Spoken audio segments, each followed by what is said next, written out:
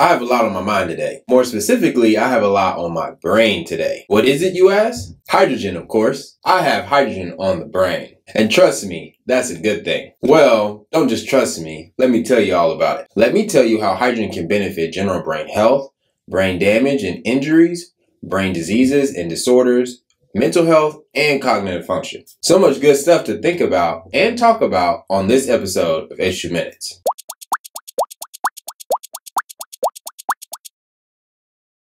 This topic is extensive. The brain is an immensely complicated organ, and hydrogen seems to do many things in it. So we are going to discuss this topic in parts. This video is part 1, and we will talk about hydrogen and general brain health and briefly touch on mental health. If you want to know more details about what I'm going to talk about in this video, you can check the sources in the description. You should check out the description anyway. We include a lot of fun things there. Like my contact info, the link to buy shirts like this one, more information about our molecular patrons, and a link to some of the products we have reviewed. You will also find a link to our Patreon page, where by supporting our channel, you will gain access to all kinds of extra content. Okay, now let's get our heads in the game. This first point is the most basic one: general brain health. Now, if you don't have any major or minor brain health issues, this is the one for you to listen up. What we mentioned in this part has implications for all the rest of the topics. First, it isn't really how hydrogen benefits the brain, but how it's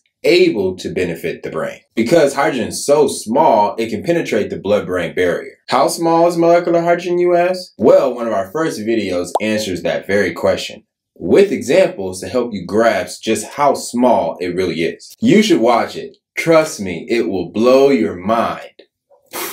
So the blood-brain barrier is what protects your brain and decides what to let in and what to keep out. Alterations in its structure and its function have been found in numerous diseases. These alterations may affect brain function, allow toxins in, and inhibit vital nutrients. So a healthy blood-brain barrier is very important and necessary for brain health. But get this, hydrogen can not only get through this barrier, but also can protect it or enhance its function. This study says that H2 can protect the blood-brain barrier by decreasing its permeability, therefore preventing sepsis-related encephalopathy. Again, in this study, we see that hydrogen can improve neurological function by attenuating the blood-brain barrier disruption. Another way hydrogen can help with brain health is by reducing oxidative stress. If you have watched a lot of our videos, you have probably heard me talk about oxidative stress. This video right here, we made about oxidative stress and free radicals. It's super simple and helpful to understand what I mean by oxidative stress. Oxidative stress is an especially important topic when talking about the brain. The brain is the most vulnerable organ to ROS and oxidative stress. Even in healthy individuals, aging, job stress, and cognitive load over several hours can induce oxidative stress in the brain. Chronic oxidative stress causes deterioration within the central nervous system function,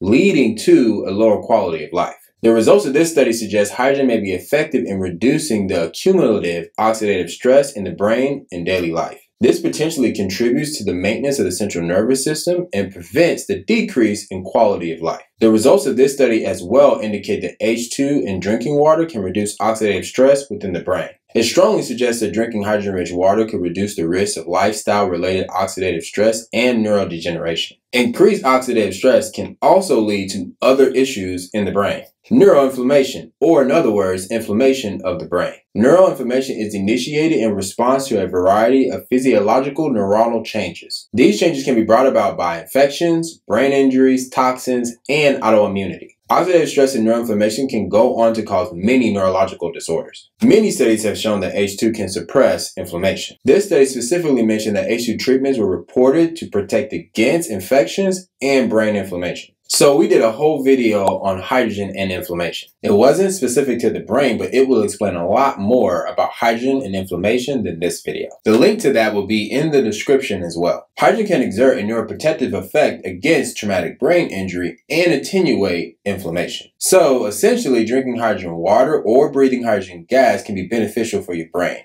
Not only now, but it could protect it from any future injuries or stress that can happen to it. H2 is also shown to protect against neuronal cell death. And get this, H2 may trigger a protective adaptive response in the brain against oxidative stress. We also found in this study that hydrogen exerts an antidepressant-like effect, by preventing oxidative stress, inflammation, and apoptosis in the prefrontal cortex and hippocampus. Speaking of antidepressant effects, one important benefit for hydrogen for the brain is mental health. This topic is a huge part of the Hydrogen for the Brain series. However, we won't be doing a video for it. The reason is because we've already covered this topic in some depth before. 2 years ago, we did a whole series on the top 10 causes of death in the US. You can go check that series out here. It's our most extensive work to date, and we work really hard on it. Number 10 on the list is suicide. So we did a video on mental health and how it affects the potential for suicide and how hydrogen can help. In the video, we discussed the role oxidative stress and inflammation play in mental health. We also dive into the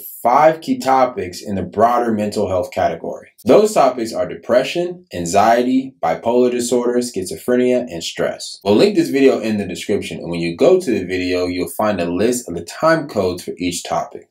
You can click on that code to learn about the topic you want to learn about. So this was part 1 of our Hydrogen on the Brain series. We are going to go a little deeper next time and talk about hydrogen for brain damage and injuries. Make sure you subscribe to our channel and hit the little bell so you know when we'll post that video. Big shout out and thank you to our advanced patrons. Thank you to all of our patrons for the support and helping us make these videos possible. If you want to support what we do, head over to Patreon and check out our page. At Patreon, you'll get perks for supporting your favorite creators, and you get to be a part of what we're doing to get the hydrogen information out to more people. Make sure you catch our part 2 of Hydrogen on the Brain. That was a whole head full of hydrogen in minutes.